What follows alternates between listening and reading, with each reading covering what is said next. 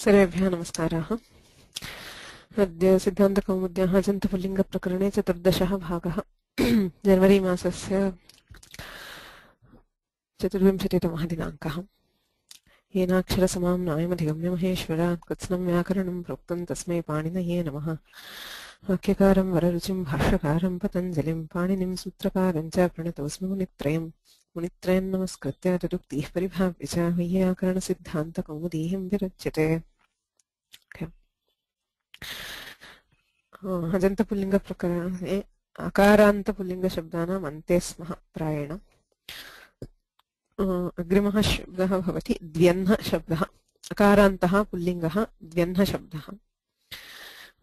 द्व्यह्नशब्दस्य व्युत्पत्तिः कथं भवति इति किञ्चित् पश्यामः। द्वयोः अह्नोः भवः। अहन् इति नकारान्तः, अहर् इति शब्दः वस्तुतः। अहन् इति डे इत्यर्थे उपयुज्यते। द्वयोः अह्नोः भवः इत्यर्थे द्वि शब्दस्य अहन् इति शब्दस्य च तथितार्थोत्तरपदसमाहारे च इत्यनेन द्विगुसमासः क्रियते। संख्यावाचिनां समासः प्रायेण द्विगुसमासः भवति। सो द्वि अहन् इत्येतेषां द्विगुसमासः। तत्र कालात् ठञ् इत्यनेन ठञ् इति तद्धितप्रत्ययः भवति। तद्धितार्थे द्विगुसमासः ठञ् इति तद्धितप्रत्ययः। तस्य प्रत्ययस्य द्विगोलुगनप्रत्यय इत्यनेन लोपश्च भवति। तस्मात् इदानीमपि द्वि अहन् इत्यस्ति। अर्थस्तु द्वयोरह्नोः भवः इति। टच् इति समासान्तप्रत्ययः क्रियते। राजाहस्य किब्फिश् टच् प्रसिद्धमिदं सूत्रम्. It's actually very frequently used. Like say we have Raja, which is an akaranta pullinga. But at the end of a samasa we have Maharajaha. What we putting it non-technically, it means the nakaranta Rajan Shabda becomes akaranta at the end of a Tatpurusha Samasa is how we define it. What happens is after the Samasa we have a pratyaya which is called a Samasanta pratyaya. A pratyaya which is added at the end of a Samasa, and here that pratyaya is called touch, where we have here the akara. That is why it becomes akaranta. So here also we have an akara pratyaya, and once that pratyaya is done, anhonna etebhyah ityanena ahun ityasya sthane anh iti adeshah bhavati. Ahun is replaced by anh. Okay. Tasya akarasya lope dvi anh a iko enachi ityanena enadeshe dvyanh iti akarantam pratipadikam. You don't need to remember the whole of the prakriya. It is just for samskara. If you hear it now and we go into the samasa prakarana or tathita prakarana, these things will seem familiar. Okay. So what we do now is we are starting with an akaranta pratipadika, which is dvyanha. The krittadhita samasashcha ityanena asya pratipadika samya asti. Kaha visheshah asya ityukte ramashabdavadev rupani. The forms are like Rama except in a single form, which is a saptami ekavachana. सप्तमी विभक्तौ एकवचने संख्या विसाय पूर्वस्य अह्नस्य अहन् अन्यतरस्यां ङौ इति अग्रिमं सूत्रम्. पञ्चपदानि सन्ति. संख्या विसाय पूर्वस्य अह्नस्य अहन् अन्यतरस्यां ङौ इति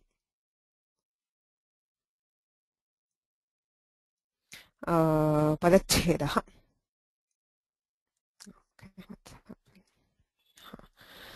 कः अर्थः?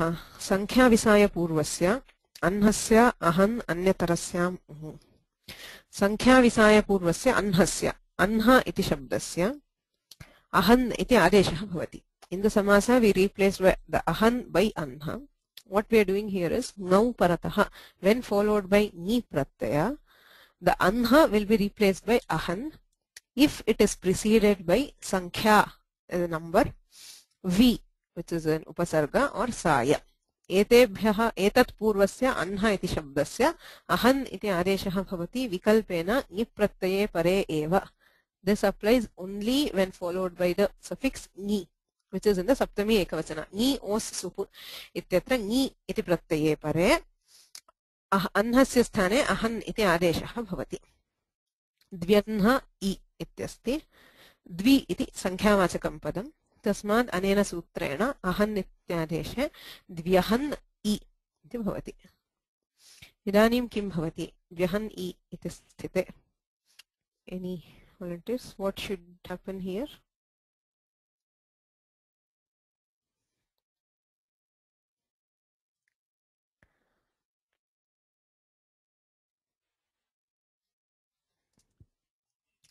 Okay, before that there's a question why 2 or 3 people. Why it is pronounced as anha while it is written as ahna. Okay. This is one of the very few cases in Sanskrit where pronunciation differs from what is written. Okay, in Sanskrit, generally the speciality of the language is generally we pronounce it as exactly as it is written. But this is one case wherever there is a hakara which is followed by na, ma, and also la and va. The antasthas actually, not all the antasthas, la and va. That varna is pronounced first, and then the hakara is found. For example, the Brahma is also not pronounced as Brahma. Though it is written as ha and ma, the pronunciation is always Brahma, where the ma comes first and the hakara is not fully pronounced. We do not stress the hakara and say Brahma. It is Brahma, where it's a sort of special pronunciation. Similarly, when we have hana, ha followed by nakara, there also it is it's hakara followed by any of the anunasikas. Say you have madhyana or vanhihi. We do not say vahni. It has to be vanhi. Similarly, purvanam, not purvahnam. So whenever hakara is followed by an anunasika akshara or la or va, like alhadaha and prahlada, also jivha, in all those cases the speciality is that the letter which is later comes first is pronounced first and the hakara is pronounced later. Yeah. So now coming to dvyahan and e. What happens here? Dvyahan e iti sthite kim bhavati?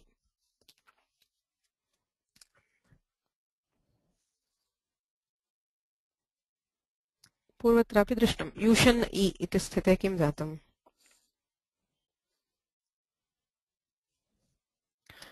अल्लोपः. केन सूत्रेण अल्लोपः?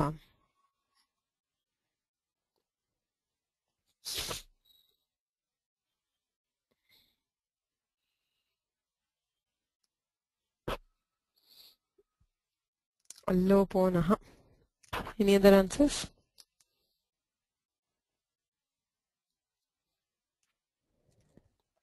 लोपो नः इति सत्यं, किन्तु ङौ परतः विभाषा निश्योः सूत्रमस्ति. ङि षि इत्येतयोः परयोः विकल्पेन अल्लोपः भवति. अन् इत्यस्ति चेत् अल्लोपो नः विभाषा निश्योः. अनः अकारस्य लोपः भवति. भसंज्ञायां सत्यां नित्यम् अल्लोपः भवति. ङि षि इत्येतयोः परयोः विकल्पेन अल्लोपः. अल्लोपे सति द्व्यह्नि इति रूपम्. अल्लोपाभावे द्व्यहनि. अहन्नादेशे कृते अल्लोपः न भवति, द्व्यहनि इति रूपम्. आदेशस्य एव अभावे अन्नस्य अहन् अन्यतरस्याम् इत्युक्तम्. So this adesha itself is vikalpa. So if we do not have the vikalpa, do not have the adesha, dvyanha I iti sthite adgunaha ityanena gune dvyanhe iti rupatrayam bhavati. We have 3 forms in saptami ekavachana: dvyanhi, dvyahani and dvyanhe. Right?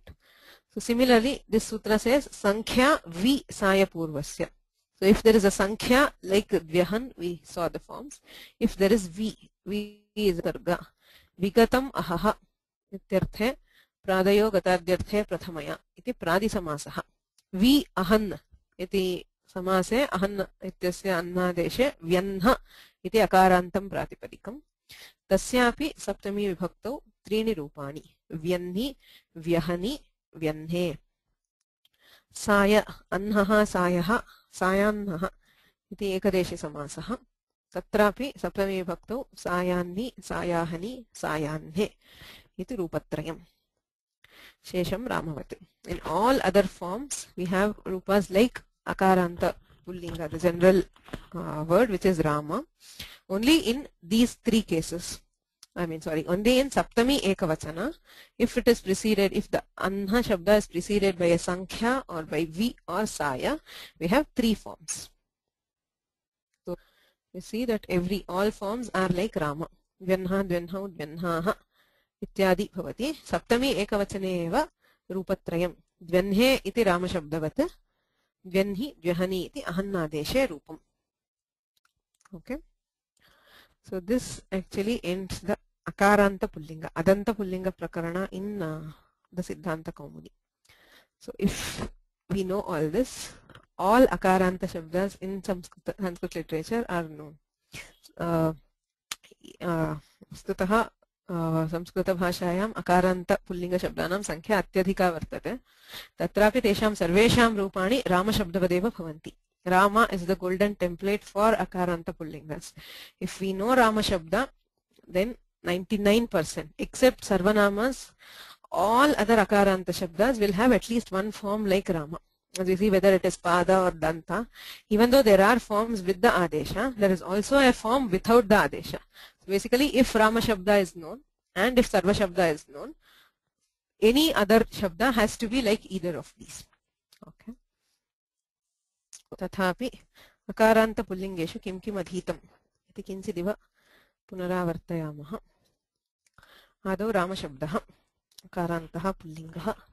So I am hoping all of you are through with the prakriya of Rama Shabda by now. At least that is very basic. Tadaha Sarva Shabdaha Sarvadini Sarvanamani iti Sarvanama Samnyayam Satyam Sarva Shabdasya Rama Shabdasya cha Panchasu Rupeshu Bhedaha Dushyate. Jasi jas pratyeye pare jasashi ityanena shyadeshe sarva I sarve iti rupam. Nye pratyeye sarvanamnasmai iti smayadeshe yaha sarvasmai. Nasinyohu smat sminau. Adeshah sakshat pratyayasya adeshah sarvasmat sarvasmin. Ami sarvanamna sut ityanena sudagame sarvesham. इति पंचसु रूपेषु भेदः दृश्यते सर्वशब्दस्य वामशब्दस्य च. सर्वादिगणे 35 शब्दाः सन्ति. तेषु अकारान्तानां शब्दानां यथा विश्वशब्दः अस्ति तस्य सर्वाणि रूपाणि सर्वशब्दवदेव. So all forms of Vishwa are like Sarva. ततः उभ इति अकारान्तः. कः विशेषः उभशब्दस्य? What is special about उभशब्द?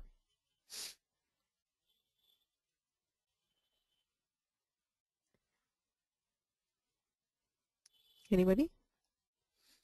उभशब्दस्य कः विशेषः?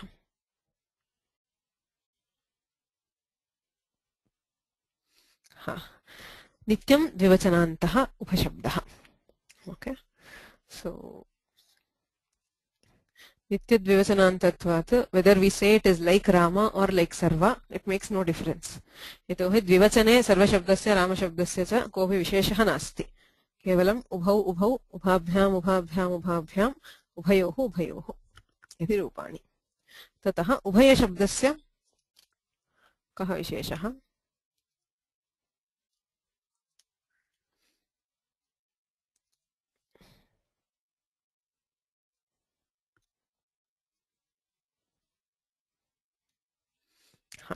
उभयशब्दस्य द्विवचनं नास्ति इति कैयटः. कैयटमतमेव स्वीक्रियते अस्माभिरपि.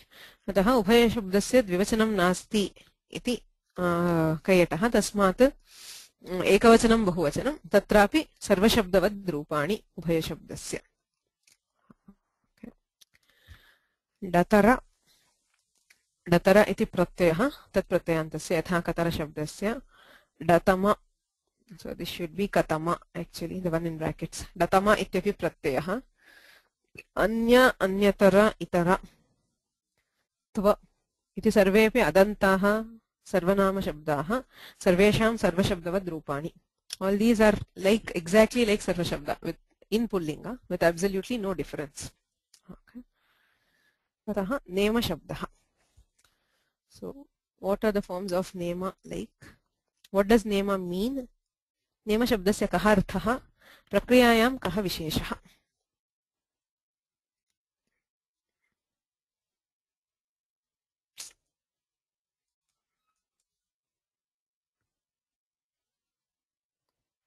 Okay. नेम शब्दस्य अर्थ इत्यर्थः. नेम इत्यर्थे इत्युक्तं दीक्षितैः. अर्धः. नेम means half. Okay. So what is the vishesha and prakriya of nema shabda? Sorry. Hiranalji. Hello.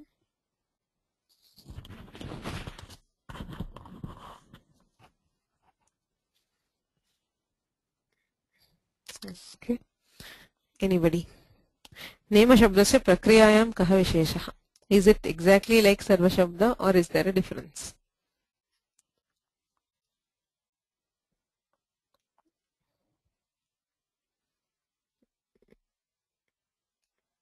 Ha.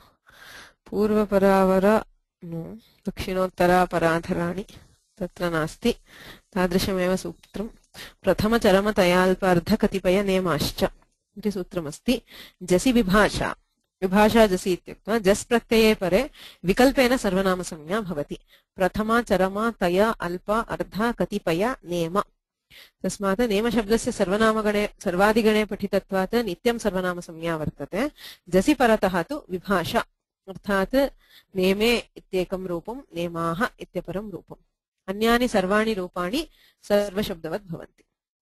So it has everything like sarva except in just there are two forms, one like sarva and the other like rama.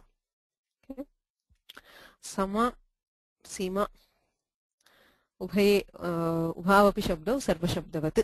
Again like akaranta sarvanama with no difference. Purva. Purva shabdasya kaha visheshaha?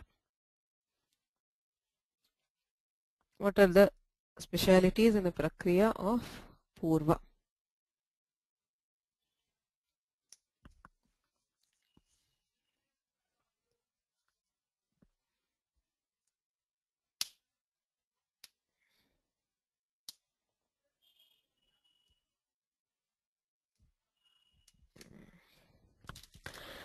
जसि विकल्पः पूर्वपरावर दक्षिणोत्तरा पराधराणि व्यवस्थायाम् असंज्ञाय वस्तुतः व्यवस्थायाम् एव तस्य सर्वनामसंज्ञा अपि भवति. इट् gets सर्वनामसंज्ञा only in the meaning of व्यवस्था. Also in all other forms it is nitya sarvanamasanya. Only in just vibhashaya sarvanamasanya bhavati purve purvaha iti rupadvayam. Is there any other change, any other speciality for purva shabda? Any other sutra which would apply?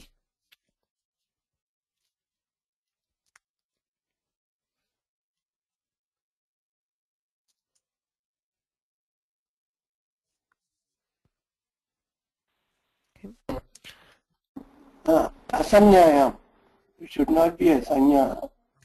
Correct. Vyavasthayam asamnyayam ityuktatvat. It should not be a samya and it should be only in vyavastha. So in such a case we get vaikalpika sarvanama samya in jas. Asking, is there any vishesha in any other pratyaya or is it exactly like sarva shabda? Is there a difference from any other in any other prakriya? अन्यत्र कुत्रापि विशेषः भवति वा प्रक्रियायाम्?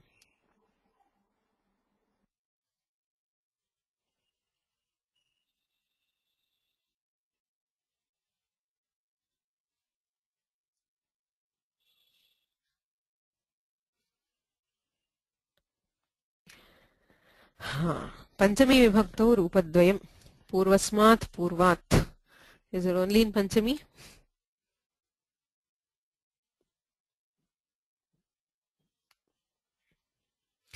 No, purva is not like rama. It is like sarva shabda, but in just there are two forms, purve purvaha. In panchami there are two forms, purvasmat purvat, and also in saptami, purve purvasmin. Sutram kim? What is the sutra which would apply to give two forms in panchami and saptami?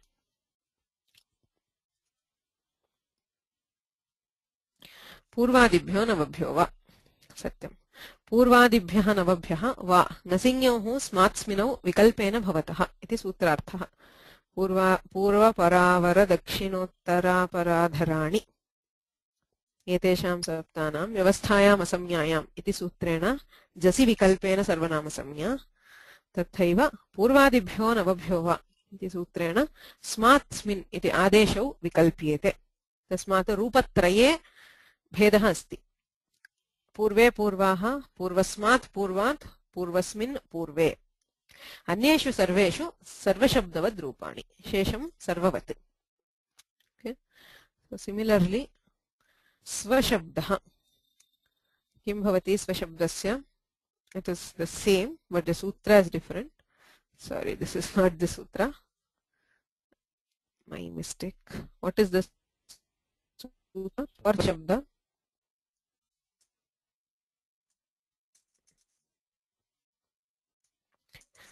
स्वशब्दस्य जसिकन सर्वसमयः भवति केन सूत्रेण?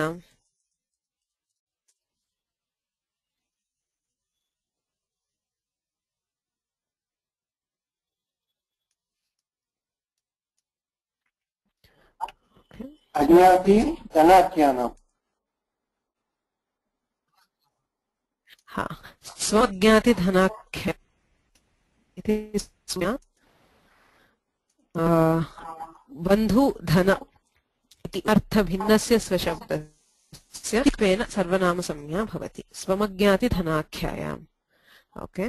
अन्तरशब्दस्य केन सूत्रेण जसि विभाषा? For antara shabda, what is the sutra which gives vikalpa in jas?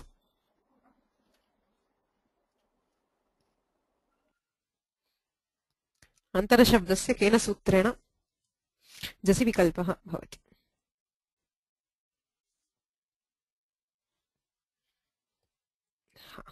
Antaram bahiryogopasamyanayoh iti sutram.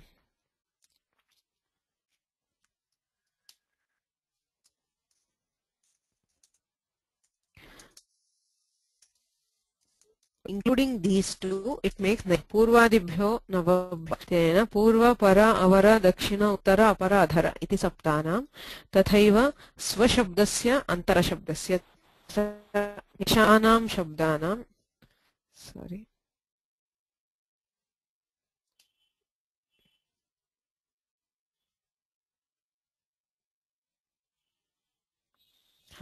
एतेषां नवानामपि शब्दानां स्मात् स्मरः विकल्प्यते.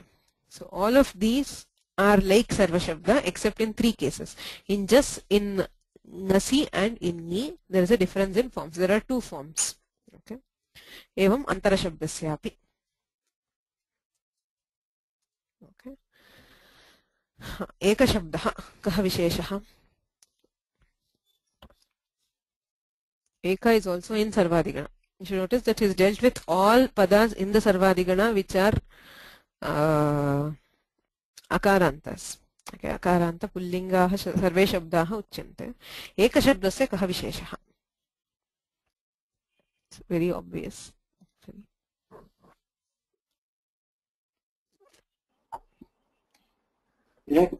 एकवचनमेव भवति. Sorry. हाँ. एकवचनमेव.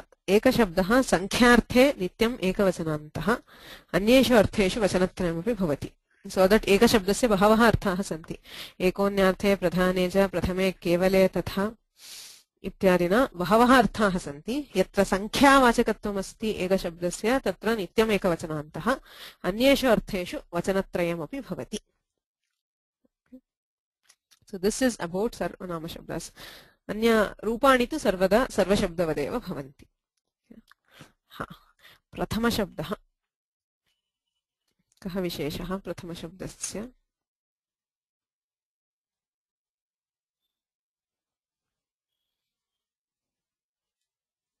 We already saw the sutra. So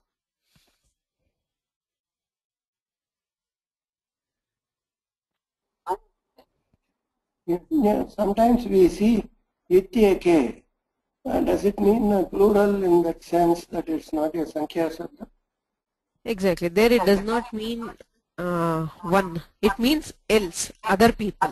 Iti eke, or a few people. So only if it means one, the number one, then only it is ekavachananta. Otherwise it has bahuvachana. It is why iti eke always means so say a few or so say others.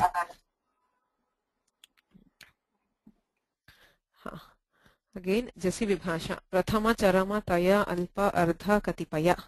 Ityetesham जसि विकल्पेन सर्वनामसंज्ञा भवति प्रथमे प्रथमाः चरमे चरमाः इत्यादि शेषं तु रामवत्. So you should notice that this is the difference between purva and prathama.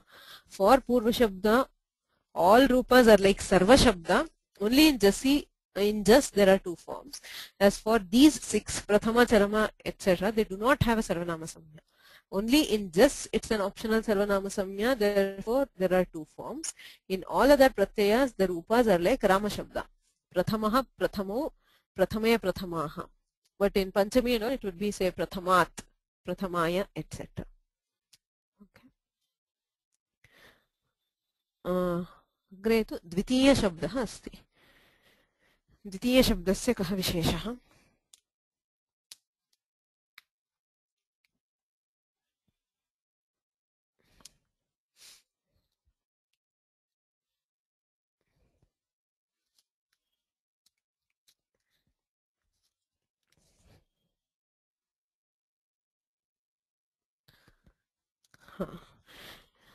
तीयप्रत्ययान्तानां शब्दानां तीयस्य ङित् उपसंख्यानम् इति वार्तिकेन ङित्सु प्रत्ययेषु परेषु अर्थात् ङे ङसि ङि इत्येतेषु प्रत्ययेषु परेषु विकल्पेन सर्वनामसंज्ञा भवति. तेन किं भवति? द्वितीयस्मै द्वितीयाय, द्वितीयस्मात् द्वितीयात्, द्वितीयस्मिन् द्वितीये इति रूपद्वयं भवति. अन्यानि सर्वाणि रूपाणि रामशब्दवत् भवन्ति. All other forms are like Rama. In 3 cases, they get an optional Sarvanama Samnya. Okay. So that ends the Sarvanama Samnya Prakarana. Those are all what are the specialities for Sarvanamas. Coming back to other Akaranta Pullingas, all of them have one form like Rama, and there is a speciality. Nirjara Shabdaha. Kim Sutram, Kim Bhavati.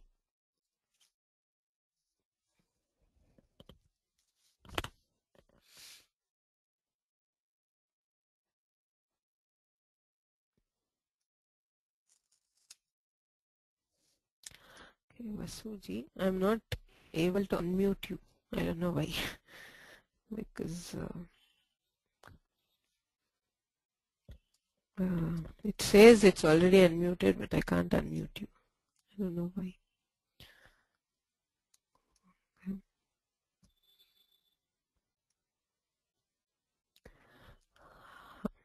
जराया जरसन्यतरस्याम् इति सूत्रेण अजादिषु प्रत्ययेषु परेषु विकल्पेन जरस् आदेशः भवति. जरायाः जरस् अन्यतरस्याम् तदा रूपद्वयं यथा निर्जरः, निर्जरसौ, निर्जरौ, निर्जरसः, निर्जराः इत्यादिना रूपद्वयं भवति. So in all ajadi vibhaktis, the nirjara shabda has 2 forms. One form like Rama shabda and one form with the sakar like sakaranta. पक्षे हलादौ च यदा आदेशः न भवति अथवा हलादिषु विभक्तिषु परेषु रामशब्दवद् रूपाणि. Okay. Next pada. Next we go to the sutra, which is everybody knows, I hope. Paddanomas, whatever the adeshas. Shasadau vibhaktau. Shas ityarabhya padashabdasya sthane pad iti adeshah bhavati. Paddanomas iti sutrena. Pakshe Svadipanchake. So when there is no adesha or in the first 5 the rupas are like Rama Shabda. From Shas there are 2 forms. One with Padaha Padan, Pada Padena. Same is the case with Danta. Yatra Dat iti adesha bhavati. Pakshikam Rama Shabdavad Rupam. Masa Shabde Mas iti adesha. Adeshe krute Bhyamadishu Pareshu Yatvam Bho Gho Purvasya Yoshi.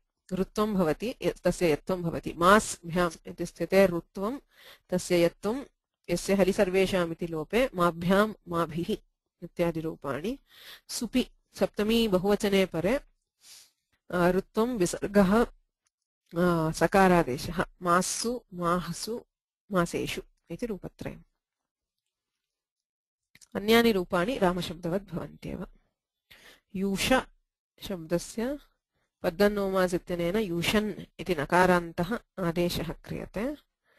भसंज्ञायां सत्याम् अल्लोपो नः इति नकारस्य लोपः विशेषः.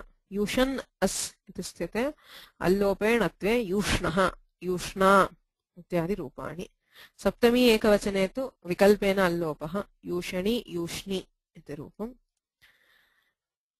पदसंज्ञायां सत्यां किं भवति I have not put it on the slide when there is bhasamya is given by yachibham if the pratyaya is yakaradi or ajadi it gets bhasamya when there is bhasamya there is allopo naha the akara is deleted what happens when there is padasamya by swadishu asarvanamasthane if the pratyaya is haladi the prakriti gets the samya called pada so now yushan bhyam iti sthite kim bhavati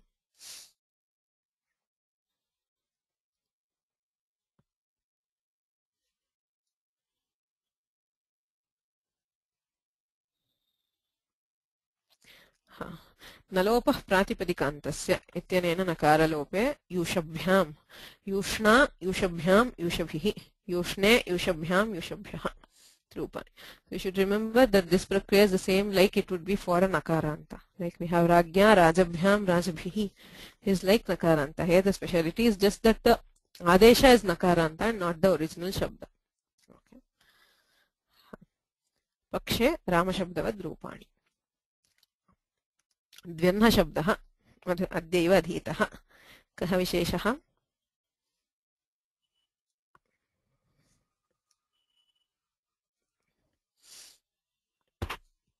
what happens with द्व्यन्ह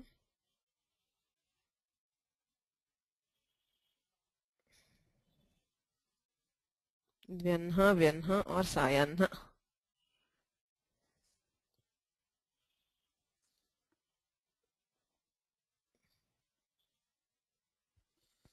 संख्या विसाय पूर्वस्याह्नस्याहन् अन्यतरस्यां ङौ इति सूत्रेण ङिप्रत्यये परे विकल्पेन अहन् इति आदेशः भवति आदेशे कृते विभाषाङिष्योः इत्यनेन अल्लोपे विकल्पेन अल्लोपः त्रीणि रूपाणि द्व्यह्नि द्व्यहनि द्व्यह्ने और सायाह्नि सायाहनि सायाह्ने that is all we studied actually in Ajanta Pumlinga there are akaranta Pumlingas there is one sarvanama samya prakarana which is a big thing if we take that out there is actually nothing there is only the adesha we have nirjara and we have the pada danta masa yusha four shabdas from that sutra and vyanha vyanha sayanna three basically three sutras are all that's there जराया जरसन्यतरस्यां पद्दनोमास इति सूत्रं संख्या विसाय पूर्वस्य इति सूत्रम् other than this everything goes like rama shabda only in the sarvanama samya prakarane कानिचन सूत्राणि सन्ति तावदेव कोऽपि सन्देहः अस्ति चेत् पृच्छ्यताम् any doubts from anywhere around I mean in Ajanta Pumlinga or even elsewhere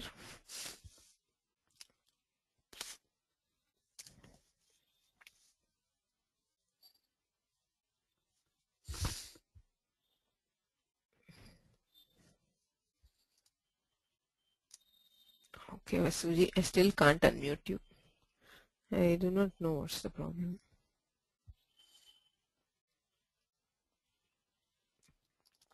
Maybe you can type your question. Anybody else with any doubts?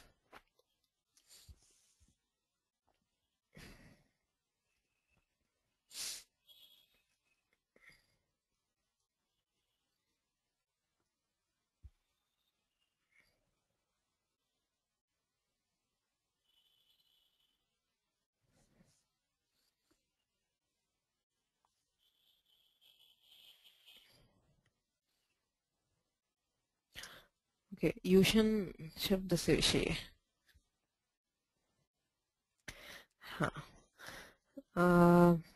यूषन् यूष इति शब्दः तस्य शशादिषु प्रत्ययेषु परेषु यूषन् इति आदेशः क्रियते नकारान्तः आदेशः आदेशे कृते नकारान्तस्य शब्दस्य कार्यद्वयम् अस्ति there are two things which could happen to a nakaranta shabda actually three things one which would happen in for any nakaranta shabda generally the structure is there are three things which are happening one thing which happens in sarvanamasthana that is the first five pratyayas one thing something which would happen when it is followed by a ajadi pratyaya and one thing which would happen when it is followed by a haladi pratyaya for yusha in the first five forms there is no nakaranta because the adesha is not there it is like a nakaranta shabda yushaha yushau yushaha yusham yushau iti शसादौ परतः विकल्पेन यूषन् आदेशः क्रियते आदेशे कृते द्वेधा गतिः भवति यदि अजादिः विभक्तिः यथा अस् ए अस् इत्यादिना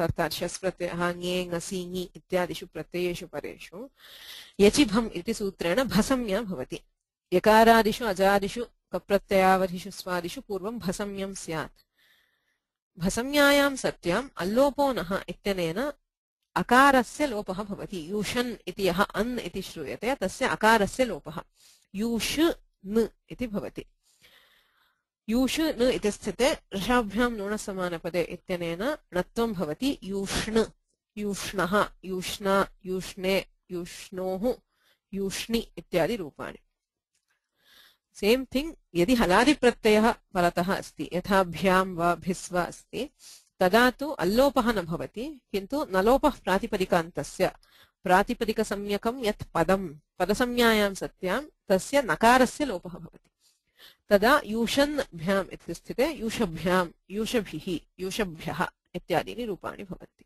so we either delete the akara or nakara if the following pratyaya is ajadi we delete the akara if the pratyaya is haladi we delete the nakara that is all okay. So,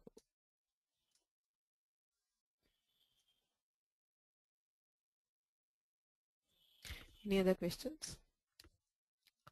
Vasuji, I do not know why the issue is the thing with the mute or the unmute. Ravi? Samya, so I don't know either. He can probably log out and log back in. Okay, so we'll see next class. Hopefully it will be all right.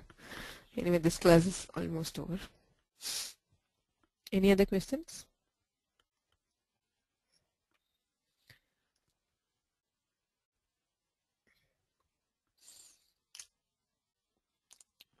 No. Okay, so let's close the class here. येनाक्षर समाप्नायमधिगम्य महेश्वरान् कृत्स्नं व्याकरणं प्रोक्तं तस्मै पाणिनये नमः मुनित्रयं नमस्कृत्य तरुक्तिः परिभाव्य च वैयाकरणसिद्धान्तकौमुदीयं विरच्यते. Okay, so the next class, as I said, there's no class for the next 2 weeks or 2.5 weeks. Actually, I'm getting married and the wedding is on 31st January. I do not know how many of you are in Bangalore or even close by, but if there is anybody, please do come for the wedding. I'd be really glad to have you and also know you by face. Others, yeah. So that is why I'm taking a break for about 15 days. The next class would be on February 11th, right, Ravi? That's a Friday, I guess. Yeah, I changed the webinar dates too. So. Yeah. So it's from February 11th in next class. Oh, thanks all for your wishes, and wishes are the best gift actually. So that is what I really look forward to. Well, the boy, he is from Chennai and he is also he has a PhD in Sanskrit. He is also working for Sanskrit. He works in a yoga foundation in Chennai for the research wing of a yoga foundation. And yeah, I would be moving to Chennai also. I stay in Bangalore now, but would be Chennai. So I will send my address. Yeah, I mean, I'll probably send you all the invite. So you'll get the address if you want. Welcome to Chennai. Thank you. So Sadagopanji is stay in Chennai. Great. Okay. So thanks all of you for the support. And let's see. Anyway, we'll have the classes again. So no problem with this class.